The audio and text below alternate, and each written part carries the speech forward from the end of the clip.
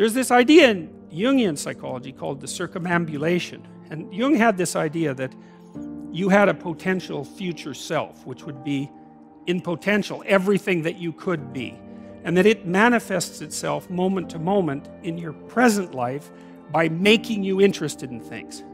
And the things that you're interested in are the things that would guide you along the path that would lead you to maximal development. Now, it sounds like a metaphysical idea or a mystical idea even, but it's not. It's not. It's a really profoundly biological idea. The idea is something like, well, you're set up so that you're automatically interested in those things that would fully expand you as a well-adapted creature. Well, like, there's nothing radical about that idea. What else could possibly be the case? Unless there's something fundamentally flawed about you, that is what the situation would be. It's kind of interesting to think about how that would be manifest moment to moment, but the idea is something like, well, your interest is captured by those things that lead you down the path of development. Well, that better be the case. Okay, so that's fine. And so there's some utility in pursuing those things that you're interested in. That's the call to adventure, let's say.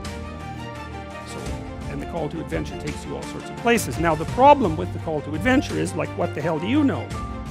You might be interested in things that are kind of warped and bent.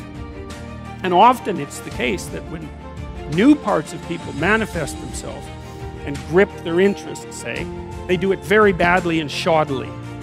And so you stumble around like an idiot when you try to do something new.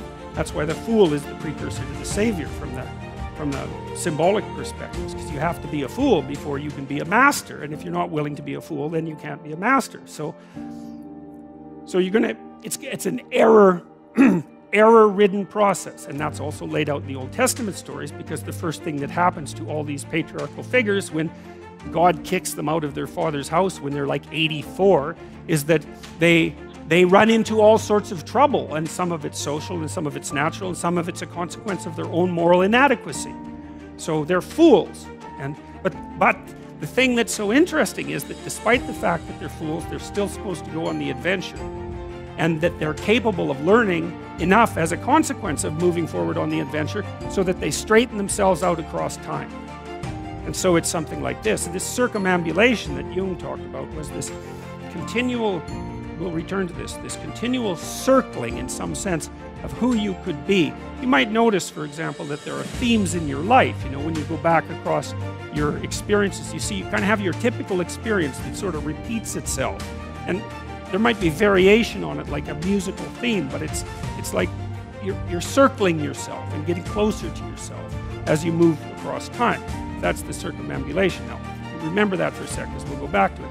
Okay, so imagine that something glimmers before you. It's an interest that's dawning, and you decide, well, first of all, you're paralyzed. You think, well, how do I know if I should pursue that? It's probably a stupid idea. And the proper response to that is, you're right, it probably is a stupid idea, because almost all ideas are stupid.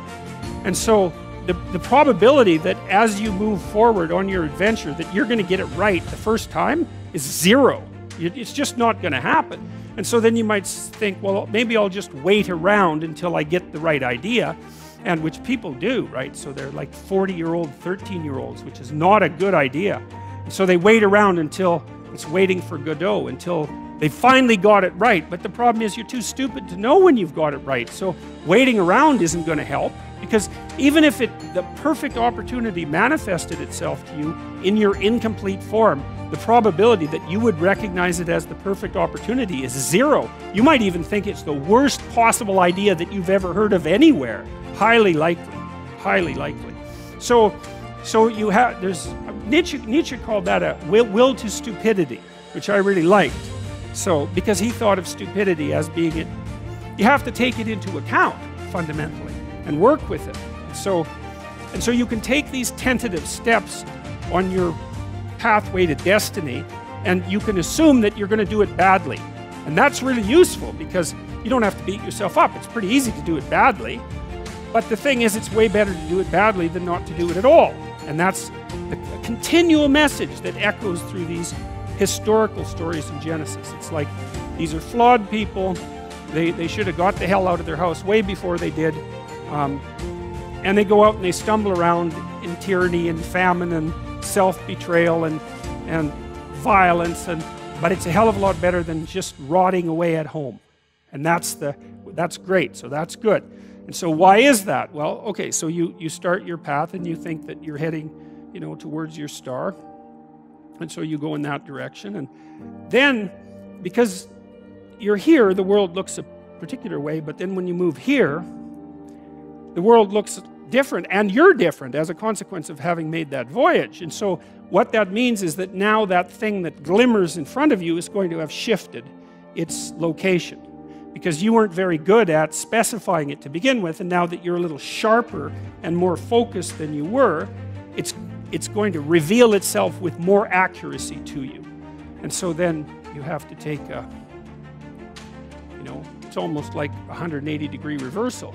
But it isn't, because, you know, you've gone this far, and that's a long ways to get that far. But that's a lot farther than you would be if you just stayed where you were waiting. And so it doesn't matter that you overshoot continually, because as you overshoot, even if you don't learn what you should have done, you're going to continually learn what you shouldn't keep doing. And if you learn enough about what you shouldn't keep doing, then that's tantamount at some point to learning at the same time what you should be doing. So it's okay. So it's like this.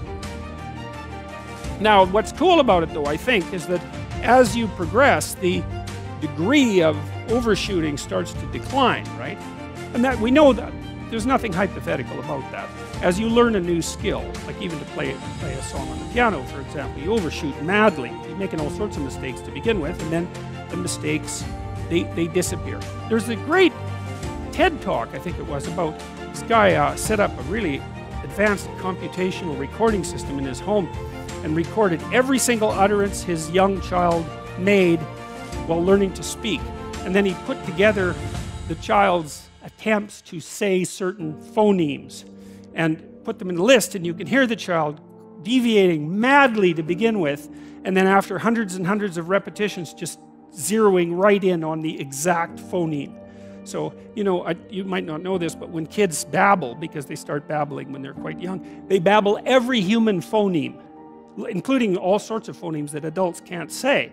And then they die into their language, so that after they learn, say, English, then there's all sorts of phonemes they can no longer hear or pronounce, but to begin with, it's all there, which is really quite interesting. But so as they learn a particular language, they zero in on the proper way to pronounce that, and their errors minimize. And every time you learn something, that's how it is. And that's really useful to know, too, because it means that it's okay to wander around stupidly before you fix your destination. Now, you see that echoed in Exodus, right? Because what happens is that the Egyptians, or the Hebrews, escape a tyranny, which is kind of whatever you do personally and psychologically when you escape from your previous set of stupidly held and ignorant and stubborn axioms.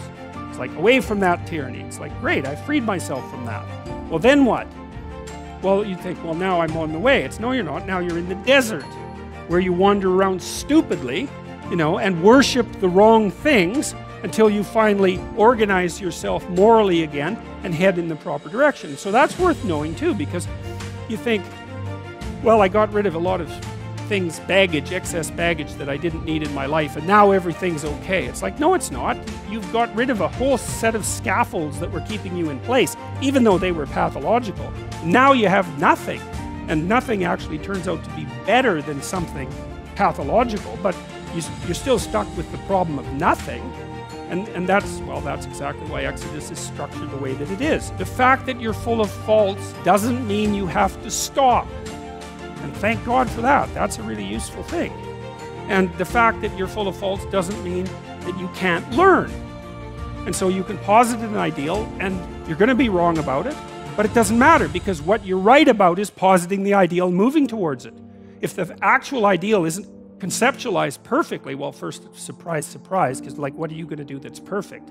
So it doesn't matter that it's imperfect. It just matters that you do it and that you move forward. So that's really positive news as far as I'm concerned, because you can actually do that, right?